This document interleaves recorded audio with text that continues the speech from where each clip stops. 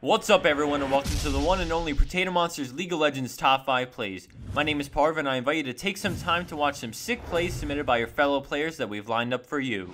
At number 5 we have Svecha playing on Misfortune, and I'll toss a shout out to the Nunu that made it all possible. So as you can see, MF has been caught off guard when suddenly an Asherah comes in and she starts to take some huge damage, but we see Nunu run into position as MF catches that, so she flashes over the wall, baiting them to run through the brush as Nunu starts his ult, followed by MF for the amazing 3-for-0 exchange wombo combo style.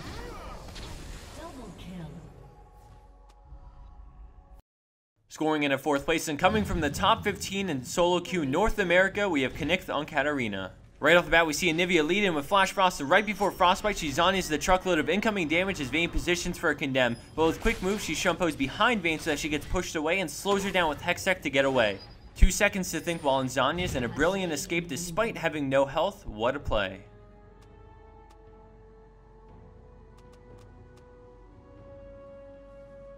Coming in at 3rd place, we have Diachi on Riven, and I fast forward the intro to this clip to show how long she's been hanging around Baron, as multiple enemy players have tried to fend her off, but she remains persistent. As things simmer down and the enemy Vayne heads back to do Baron, she comes back and waits patiently in the brush. Out of the blue, Mumu bandage tosses in, so she stuns and begins kiting him around the bend as GP uses his ult. She then randomly turns around, spawning Baron's low health, activating her ult and sending it through the wall to just barely steal it, despite the many distractions all around her. From start to end, she managed to hang in there for about a minute as the enemy team tried to stop her in any way they could, but with careful timing and great awareness, Diachi pulls off the clutch Baron steal and beautiful escape.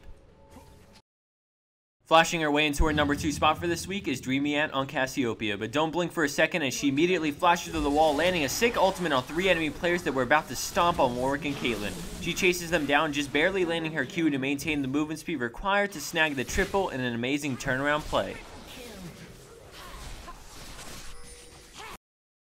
And for our number 1 pro play for this week, we have Keaia on Alistar playing in a high elo bracket. As you can see, the enemy team has caught them off guard bottom lane, and Cassiopeia lands to slow it down, but then Shyvana ults in front of him, so he's going to lead it with headbutt to gain some distance, and then ult pulverizes, barely staying alive as they get away while Skyass picks up the double kill.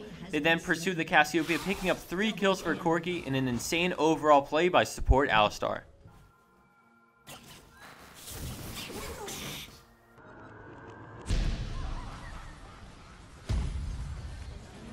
And the winner of last week's Player's Choice is Pwnernaut on Heimerdinger with "If you build it, they will come." Congrats again. As this clip plays, I just wanted to discuss some things that have caught our attention recently. With all the new people we have finally hired, we have decided that we are ready to move into some new segments and already have graphics being made for them. With this being said, a few days ago we posted on our Facebook that top 5 fails are coming and that we are psyched to finally have time to make them. It has been something we've been talking about and that has been requested from day 1 on our channel, and that's why we are shocked to see that some of you guys were commenting for us to not do it.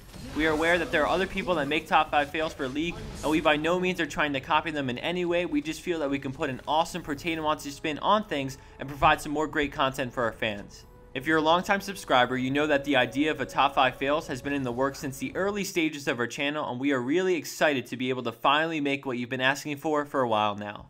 We didn't want to just randomly put out an episode and figured we would explain why we are going through with this new segment. With this being said, we are now taking submissions for top 5 fail episodes. Thanks everyone for your constant support, and to voice your opinion or to show some support for the awesome new content we have coming for you guys, drop a comment down below. Thanks again, hope you enjoyed, and have a great week.